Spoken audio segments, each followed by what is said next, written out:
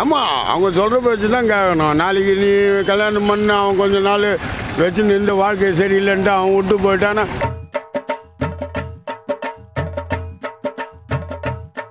இப்போ பார்க்கவே தெரியல, 3 பேர் வந்திருக்கோம். இதுலேருந்தே தெரியுது யாருமே கமிட்டட் இல்லைன்ட்டு. நீங்கள் சிங்கிளா? சிங்கிள் தானா? ஒரு தலை காதல். ஒரு காதலி காதல் தான் இப்போதைக்கு பெஸ்ட்டாக தான் நாங்கள் பார்க்குறோம். இப்போலாம் காதலோட காமம் தான் அதிகமாக இருக்குது. அதனால் வந்து காதலிக்கிறத விட அழகாக ஃப்ரெண்ட்ஸ் கூட ஜாலியாக என்ஜாய் பண்ணிட்டு போகிறது தான் என்னை பொறுத்த வரைக்கும் நல்லது நான் நினைக்கிறேன். ஏன்னா இந்த வருஷம் ஒரு லவரோட சுற்றுவாங்க, அடுத்த வருஷம் அடுத்த லவரோட போயிட்டுருப்பாங்க. மெஜாரிட்டியாக பொண்ணுங்க தான் அந்தமாரி நிறையா பண்ணுறாங்க. அதில் பாதிக்கப்பட்டவனா நான் ஒரு கருத்தாக தான் நான் சொல்கிறேன். இது வரைக்கும் கமிட்டடாக இருந்தாலும் இதுக்கப்புறம் சிங்கிளாக தான் இருக்க போகிறோம். லவ் பண்ணியிருக்கீங்களா? அதில் 5 வருஷமாக கமிட்டட் தான். இந்த வருஷம் நான் சிங்கிள். அந்த லவர்ஸ் டேக்கு வந்து அங்கங்கே ஆமாம், நல்ல காலேஜ் படிக்கணும், கொள்ளணும், படிப்பு முன்னேறி இருக்கணும். தேவையில்லாமல் ஒரு ஆண் பின்னால் சுற்றுறது நாளைக்கு வாழ்க்கையை கெடுத்துக்கின்னு அதனுடைய வாழ்க்கையும் போய் ஆண்கள் பரவாயில்ல, அடுத்த கல்யாணம் கூட பண்ணிக்கலாம். பெண்களுக்கு பண்ணோன்னா ரொம்ப கஷ்டம். இதுதான் என்னுடைய அறிவுரை. அப்போ வீட்டில் சொல்கிற பேச்சு கேட்கணுன்றீங்க? ஆமாம், அவங்க சொல்கிற பேச்சு தான் கேட்கணும். நாளைக்கு நீ கல்யாணம் பண்ண அவன் கொஞ்சம் நாள் வச்சு இந்த வாழ்க்கை சரியில்லைன்ட்டு அவன் விட்டு போயிட்டானா நீ அனாதே தானே ரோட்டில் சுற்றணும். ஒரு குழந்தையோ 2 குழந்தையோ வச்சுக்கின்னு என்ன கஷ்டம் பண்ணணும். அதனால் நான் சொல்கிறத கேட்டு ஒரு நல்ல அறிவை பயன்படுத்திக்கணும் வயசு உள்ள பெண்கள். இந்த காதல்லாம் பண்ணக்கூடாதுன்றீங்க? ஆமாம், காதல் என்னத்துக்கு பண்ணுற? வீட்டில் பெற்றவங்க இருக்கிறாங்க, அவங்க கல்யாணம் பண்ணி வைக்கிறாங்க. காதல் பண்ணி என்ன பண்ண போகிற? ஒவ்வொரு வாழ்க்கை நல்லா இருக்கும், ஒவ்வொரு வாழ்க்கை கசந்து போய் விட்டுருவான். ஒரு ரீச் மேரேஜாக அது ஏதோ பண்ணால் ஒரு பயம் இருக்கும், அவன் போக மாட்டான். நடுந்தரப்பில் போயிட்டு நீ காதல் பண்ணு, நாளைக்கு எல்லாம் இது பண்ணின்னு அவன் சரியில்லை நான் வேறு பொண்ணு பார்க்குறான் அப்படின்ட்டு விட்டு போயிட்டானா உன் வாழ்க்கை என்ன வருது?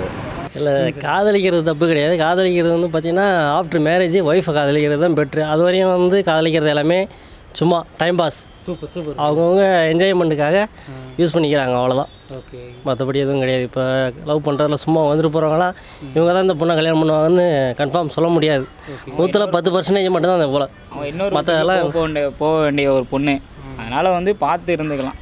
ஏன்னா கண்டிப்பாக ஃபெயிலியர் தான் பண்ணிட்டு போகிறான். மெஜாரிட்டின்னு தான் நம்ம பேச போகிறோம். ஏன்னா எல்லாருமே சேர மாட்டாங்கன்னு சொல்ல முடியாது. நிறைய பேர் சேர்றாங்க, ஆனாலும் அதில் வந்து மெஜாரிட்டியாக சேராமல் பிரியிற காதல் தான் நிறையா இருக்குது. அதனால் எப்படியும் இன்னொரு வீட்டுக்கு போகிற பொண்ணு அதுக்கு தகுந்த போல் பார்த்து இருந்துட்டு போகலாம். வீட்டு சுச்சுவேஷன் தெரிஞ்சு பிரிஞ்சு போகிற பொண்ணை நினச்சிட்டு காலம் ஃபுல்லாக கூட வாழலாம். ஆனால் வந்து அவங்களா ஓன் ரிஸ்கில் வந்து டைம் பாஸ் தான் பண்ணேன், அவனுக்கு செட் ஆகாது அப்படின்னு சொல்லிட்டு விட்டு போகிற பொண்ணை வாழ்க்கையில் என்றைக்குமே நினச்சே பார்க்கக்கூடாது. காதலை பற்றி சொல்லணுன்னா காதலை வரவேற்கலாம். ஒருத்தர் புரிஞ்சு அவங்க வாழ்க்கையை சரி கட்டி நல்லா அன்பாக பழகிறது அது ஒரு காதலுக்கு நல்ல மரியாதை. காதலே கசந்து போய் கண்ணீர் விடுற நேரத்தில் பெண்களுக்கு தான் கண்ணீர் விட்டு அழுகுறாங்க. அது பார்க்குறவங்களுக்கும் கஷ்டம், பெற்றவங்களுக்கும் கஷ்டம், மற்ற நண்பர்கள் எல்லாருக்குமே கஷ்டமாக இருக்கும். இதுக்கப்புறம் வந்து யாராச்சும் ஒரு பொண்ணு வந்து உங்ககிட்ட ப்ரப்போஸ் பண்ணாங்கன்னா உங்களுடைய ரியாக்ஷன் எப்படி இருக்கும்? இல்லை, கண்டிப்பாக நான் ஏற்றுக்க மாட்டேன். என் மனசில் எப்போதும் அந்த பொண்ணு தான் இருக்கும். அப்படிங்களா? ஆமாம். இப்போ மேரேஜ் பண்ணாங்கன்னா வீட்டில் வந்து மேரேஜ் பண்ணதுக்கப்புறம் நான் லவ் பண்ணலாம். காதலிச்சு தோற்று போகலாம், ஆனால் கல்யாணம் பண்ணிட்டு என்றைக்குமே தோற்கக்கூடாது. அந்த ஒரு ரீசனுக்காக காதலிச்சதுக்கப்புறம் லவ் பண்ணலாம். இப்போ பிரதர் காதலுக்கு மரியாதை விஜய் மாதிரிலாம் டைலாக் பயங்கரமாக பேசுகிறீங்க நீங்கள். இப்போது வந்து சந்தேகங்கிறது ஒரு பையன் ஒரு பொண்ணுக்கு போடுற கண்டிஷனும் ஒரு பொண்ணு ஒரு பையனுக்கு போடுற கண்டிஷன் தான் சந்தேகம். இதே தான் அந்த பொண்ணு பண்ணுது, ஆனால் அந்த பொண்ணு தப்பாக பண்ணல, ஆனால் இவன் பார்க்குற விதம் தப்பாக இருக்குது.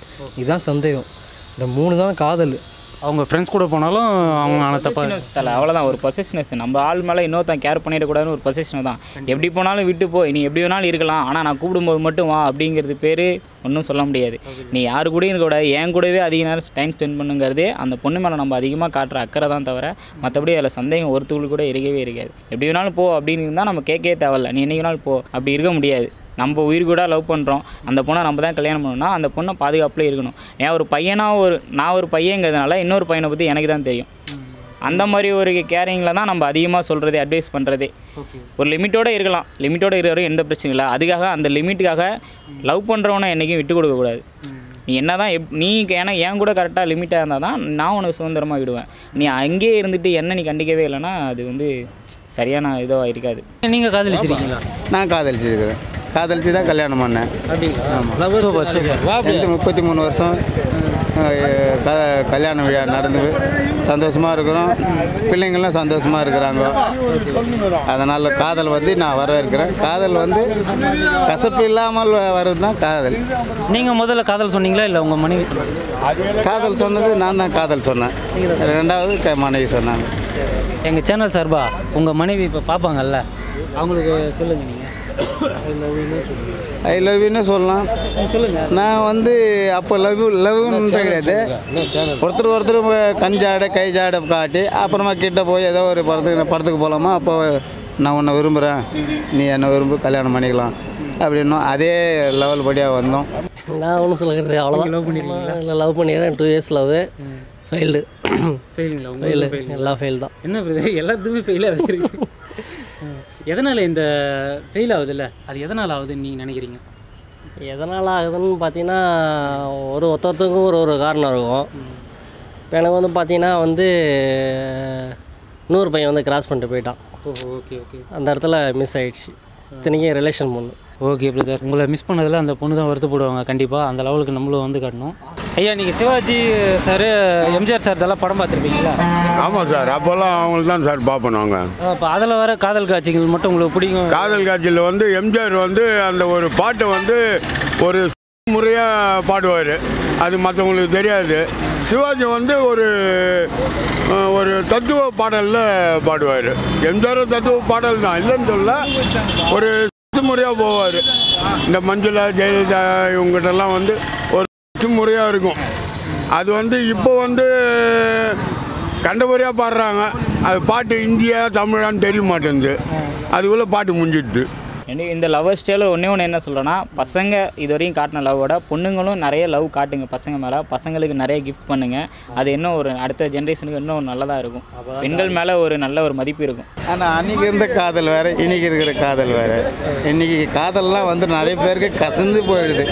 அதுதான் கஷ்டமாக இருக்குது. காதலை வந்து நான் ரொம்ப வரவேற்கிறேன். அது தப்பு இல்லை. கசக்காத காதல் இருக்கணும். மேரேஜ் ஆகி செட்டில் ஆகிடுச்சு. இங்கே வருத்தப்படுத்து. பட் இருந்தாலும் வருத்தப்படுவாங்கல்ல. நீங்கள் தாடி வளர்த்துக்கிறீங்க. நான் கல்யாணம்லாம் ஆகிடுச்சு. நீங்கள் லவ் பண்ணிக்கிறீங்க. நானும் ஃபெயிலியர் தான். இதெல்லாம் ரெக்கார்ட் போடாதா? வாங்க. ஹலோ. பார்க்குறவங்களுக்கு மட்டும் நான் ஒரே ஒரு கொஸ்டின் கேட்குறேன். இப்போ ஒரு பையனும் லவ் பண்ணுறான், ஒரு பொண்ணும் லவ் பண்ணுறாங்க. பட் அந்த லவ் வீட்டுக்கு தெரியாது. பட் அந்த பையனும் அந்த பொண்ணுகிட்ட லவ் சொல்லலை, அந்த பொண்ணும் அந்த பையன்கிட்ட லவ் சொல்லலை. இப்போ இந்த டைமில் நான் என்ன சுச்சுவேஷன், என்ன முடிவு எடுக்கிறேன்னு 2 பேருக்குமே தெரில. அதான் என்ன முடிவு இருக்குன்னு நீங்களே சொல்லுங்கள். இப்போ உங்களுக்கு வந்து ஆன்சர் வேணும். ஓகே ஃப்ரெண்ட்ஸ், இப்போ இவர் கேட்ட கேள்விக்கு வந்து நீங்கள் வந்து கமெண்ட்டில் வந்து ஆன்சர் பண்ணுவீங்களாம். அதுக்காக தான் இந்த கொஸ்டின் கேட்டிருக்காரு. உங்களுக்கு கேள்விக்கான பதில் வந்து இந்த வீடியோக்கு கமெண்ட்டில் கண்டிப்பாக கிடைக்கும். எல்லாருக்கும் ஹாப்பி வேலண்டைன்ஸ் டே. ஹாப்பியாக என்ஜாய் பண்ணுங்கள். இப்போ போல் எப்போதுமே லவ் பண்ணிகிட்டே இருங்க. விட்டு போனாலும் பரவாயில்ல, லவ் பண்ணிகிட்டே இருங்க. அதே தாடி வளர்த்துட்டே இருங்க.